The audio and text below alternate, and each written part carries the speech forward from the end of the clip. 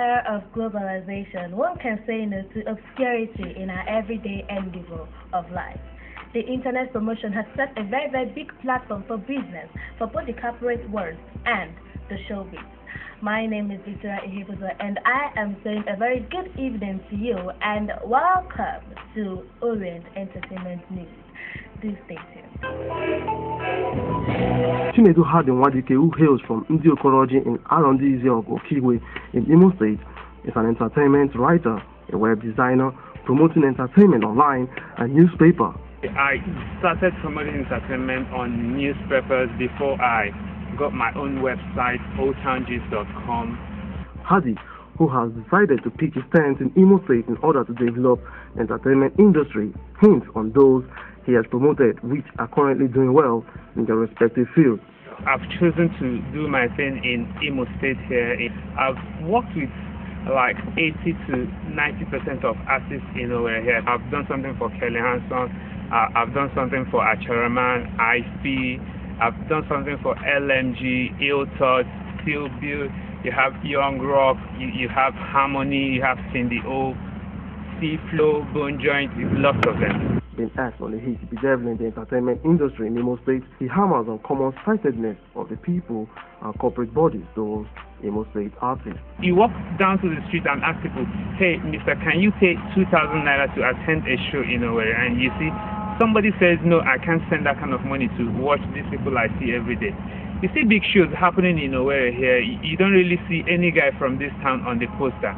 People go outside the town, outside the state, spend a lot of money bringing in artists, and they still want the artists based in Imo State here to come and perform free of charge. They don't want to pay this guy. So if things keep going like this, how do we think these artists will grow? So through this promotion, we get to tell people, man, these guys are good. By pushing them to that level through this promotion, and you see people coming to embrace their art and loving them and then supporting them. On the way forward, he stressed on the role of the media and also the artists working collectively for the growth of the industry. Moving the industry forward, it is in the hands of everybody, but the media will help the artists. The artists will also help themselves by bringing out something good for the people there. You can't just bring something that is way below standard and you want people to accept it. No, producers are doing good music. Guys into fashion, they're still doing good. They have lots of them bringing up big shows. If government can come in any way and then see what we can do to make it happen in this state. On account of his outfit, this is what he has to say.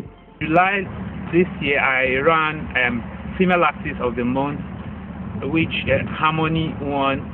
And basically, what I'm doing, what I'm up to is to see that everybody around the world who goes online to read entertainment news, we know that there are people in Owerri doing something. Being on newspaper and entertainment website makes your job interesting. You become a celebrity when people read about you, when people know everything you do. He goes ahead to advise everyone. My words of advice is, I would just tell everybody doing in the entertainment industry in this state, I would say, believe in yourself. If you believe in yourself, you can make it. God will surely see us through, because believe in God, believe in this state, believe in Nigeria, we can make it. Thank